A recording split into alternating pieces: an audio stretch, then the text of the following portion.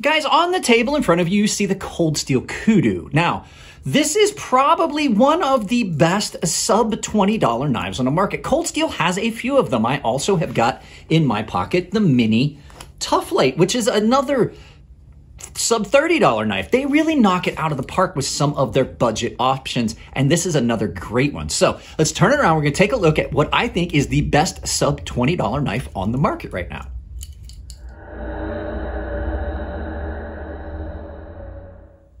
Guys, like I said in the intro, I think that this is probably the best cheap knife on the market. Now, there's other cheap knives out there, but like this is absolutely a very good knife. It does have some problems, but we're going to take a look at the good and the bad. I will tell you, I have done a lot of cutting with this because it does cut really well. So you guys know this is the Cold Steel Kudu. These are sub $20. I think these are $12 right now. So I didn't think that I would do a video about this. Again, I figured we would just do the one video, but I've been I've been using it for a lot of stuff here around the house, so I thought we'd do a full review. So first things first, let's do some size comparison, because this is not a little knife. Your first knife is my Grimsmo Norseman, which is finally off the disabled list. As you can see, I had a screw come loose. I don't know how, but a screw came loose, and I had to wait on John and Eric to send me a new screw. So this is not a small knife. You can see this is very big. This is a very big knife. So there's your first knife. Your next knife is going to be something more reasonable. The CJRB Lago button lock. And as you can see, once again, not a real big knife for comparison. But I mean, it's not a small knife either. This thing is really, really big. And then again, as always, your final knife is going to be the Chris Reese Sebenza Large 21. So you can see here side by side, this is a very large knife. The Chris Reese Sebenza Large 21 is not a huge knife. It's just about a good average size knife. So it's a really good size comparison. Let's get this out of here and we're going to talk about this. I don't think this is going to be a real long video because it's got some good points. It's got some bad points. So let's get it out of the way and talk about the Cold Steel Kudu. Now, this knife came to me from Stacy Bolstered Blades. She had one laying around. She said she didn't mind parting with. She really didn't like it. So I will try to find a spec sheet and I'll put it up here in the middle as best I can if I can find one. So basically what you have is Cold Steel's take on a South African style knife. It is a ring lock. Now, ring locks are just a lock back. A lot like what you would get on a, hang on a second, let me grab it. Here's the Cold Steel Mini Tough Light that 2A Dave got me for Christmas. So a back lock is just basically the same thing. It's a rocker style lock. It locks in here and you push here to lift that up and out. Yes, this is a triad lock, but basically it's just a modified back lock. So what you have on this is a different take, a different style of back lock. So if you look here, there's a little pin on that. There's these little ratchets to keep it from closing on you. So it ratchets up and then this little cutout drops over it. Now, it's really similar to a back lock. Back lock uses a key and a slot. This uses a key and a slot as well. And instead of having a button here that you push down on, you simply push your finger here and you lift up on the ring ever so slightly and it unlocks. Now, I have not, well, I should get my finger out of the way. I have not been able to make it fail just by putting pressure on the back. I did not do any spine whack test, but I do know that these are supposed to be really robust in the locking department. And then you have that nice safety feature. That is a safety feature, having it ratchet like that, so it just doesn't fall back shut on you. So it's a really robust lock. To tell you the truth, I'm kind of impressed with it. I played around with it a lot trying to make it fail, and I could not. The only time I was able to make it fail was if I pushed up this way, and that was intentional. So to cut with it, this thing's really comfortable. It's got a big, long handle where you can get a lot of purchase, and you can get a lot of leverage. It is in 5CR, but I have not sharpened this yet, and I did cut up a good bit of cardboard with this. I'll show you a picture of what I cut up because I've got a box in here. My recycle bin is completely full. I've been doing so much cut testing.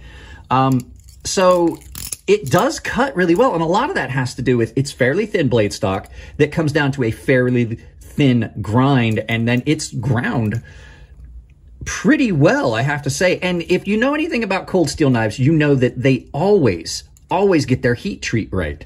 So I think this is in need of a touch-up. It's probably in need a little bit of a touch-up because I have cut a bunch of cardboard, but it's not dull to the point where it's not serviceable. And then, like I said, even though I've cut a lot of cardboard, you can see here, I'm not sure 100% if that's my doing, this area here at the edge. That would be in the area where I was finishing cut. I don't know if I've just scuffed that up with the abrasive of the cardboard, or that's a remnant of the grind. It looks like it might more be a remnant of the grind on it. But what I was saying is the finish on the blade has held up really well. It had a pretty fine polish to it for a cheap knife. You can see, there we are. There's the camera and everything. So it has held up really well. I don't feel any real play in it. There's not any blade play in it to speak of.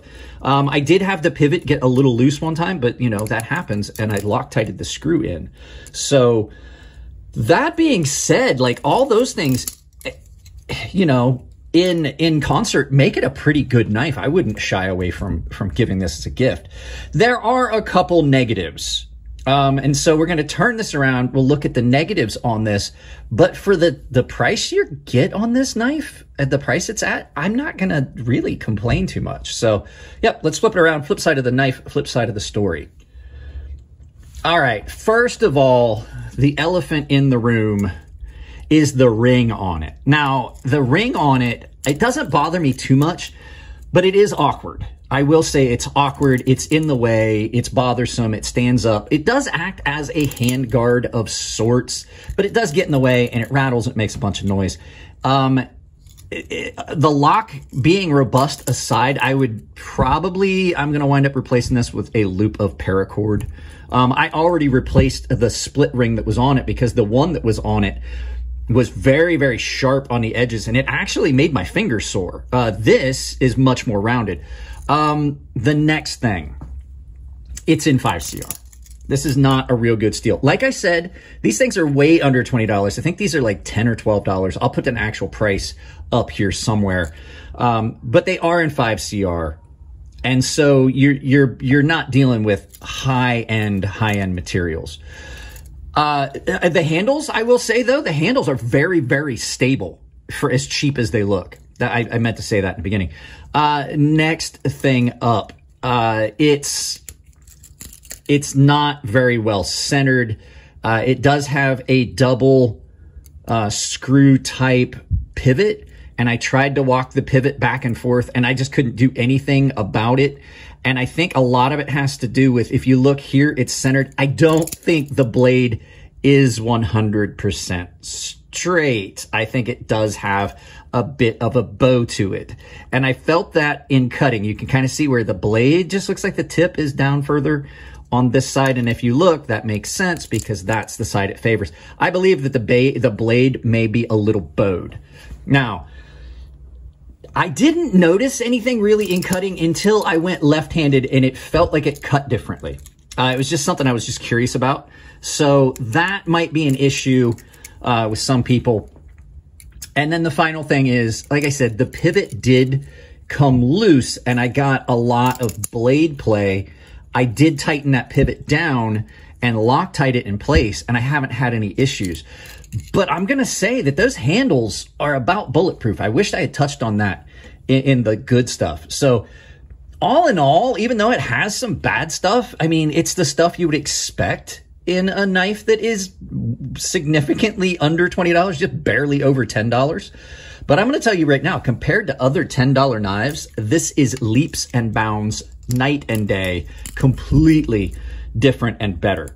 And it's not unattractive. I mean, if you're just into simple things, the final thing I could say that's bad about it is it does not have a pocket clip.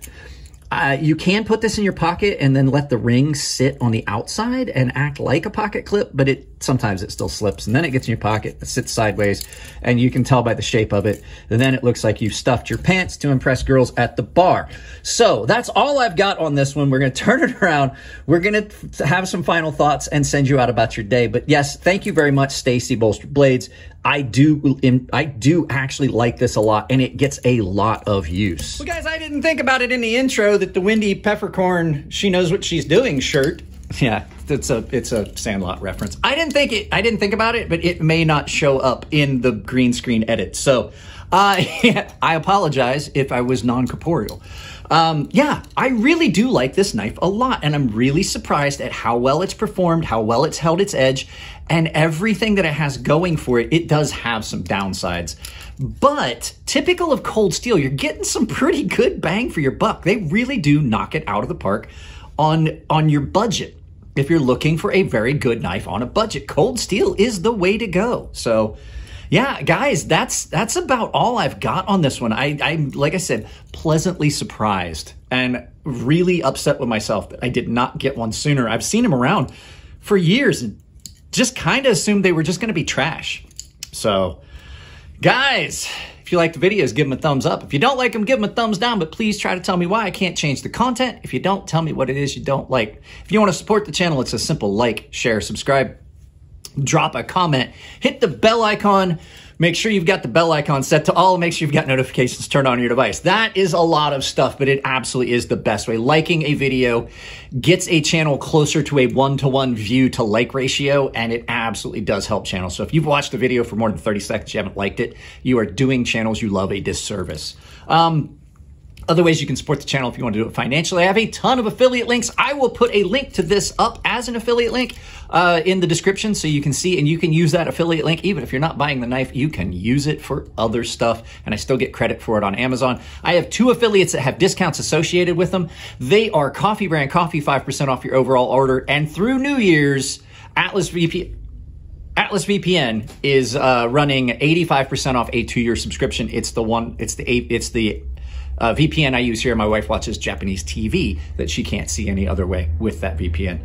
Other ways you can do it, I have a membership. The membership is tier-based. Everyone has access to the Gilded server, which is just like Discord. Baseline and premium tier members are entered into giveaways that I do on the Gilded server. Sometimes I do them here, but typically it's on the Gilded server, and the premium tier guys have access to a sharpening tutorial series that's behind that paywall here on YouTube. And the final way is I do have a merchandise store where you can pick up my merchandise or other creators' merchandise at a discount of 10% if you use my coupon code CrazySharp, capital C, capital S, CrazySharp, all one word, saves you 10% at checkout. Guys, that's it on this one. I love you all. Keep it clean in the comment section. It makes it easier for me and Nico to moderate the channel. If it's your birthday, happy birthday, and I'll see you in the next video.